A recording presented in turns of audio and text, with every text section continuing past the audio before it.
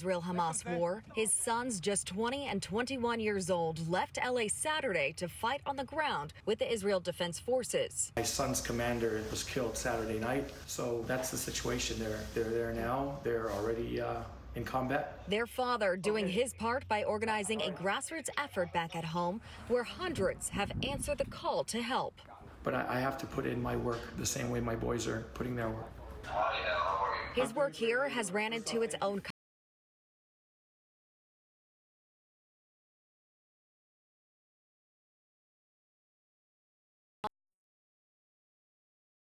find passengers flying on El Al into Tel Aviv. Are you guys going to Israel? Avi Landisman is a 35-year-old father from West LA. Instead of dropping his boarding a flight. But, you know, we're going with a mission and with a purpose.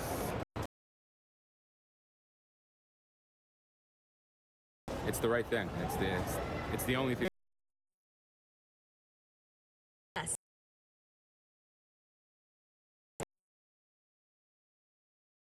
He will be joined Sunday. He will see his one Girl at home here, but I want to make sure that they have a safe country to come home to. I'll be back. I love them. Until I'm not needed, I'm going to stay. This LL flight, completely full, could not take all of the boxes. We're in a dark place, but each box is a touch of light. So it is back to the drawing board once again for Eyal as the terror in his homeland rages on. All those victims are my brothers and sisters. This is what I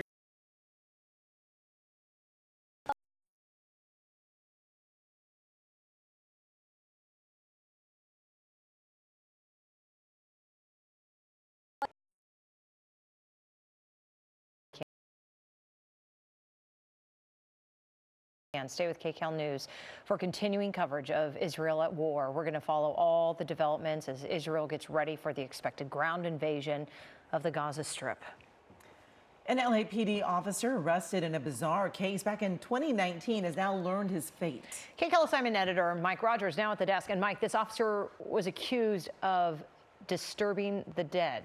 So what did the judge have to say about that today? Yeah, Amy and Jasmine, this was back in 2019 when Officer David Rojas responded to an apartment in the downtown LA area on a report of a death investigation. Well, when he got there, the LAPD alleges he inappropriately touched the woman's body. Now, we'll show you some video of when Rojas was in court. He was ultimately charged in a felony here by the DA's office after a random check of body camera footage by his supervisors led to the discovery. Now, in court, he had said, yes, I had my body camera on. I knew I was being recorded. He claimed that he saw something on the body which led him to touch it. Now, detectives that testified against him said that it's not standard procedure at all. Once a person is determined to be dead, it is up to the medical examiner to do anything with the body from that point on. Now, against the prosecution's objections today, a judge ordered Rojas into a mental health diversion program, saying that he was eligible and suitable for that 18-month program. Now, as we come back out here to the desk, after the arrest, the LAPD Chief Michael Moore said that Rojas was placed on administrative leave pending the outcome of the investigation. I have emailed the LAPD to ask what his future holds, if he will remain employed by the department or if he has been terminated as a result of this. So far, they have not gotten back to me, Amy and Jasmine. All right, Mike, thanks so much.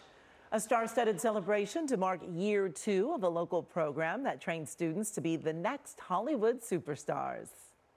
What's up, Roybo?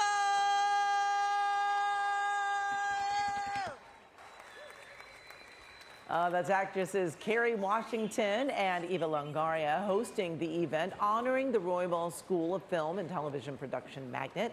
It was founded by George Clooney to provide access to Hollywood storytellers and industry professionals. The Academy targets students from underserved communities.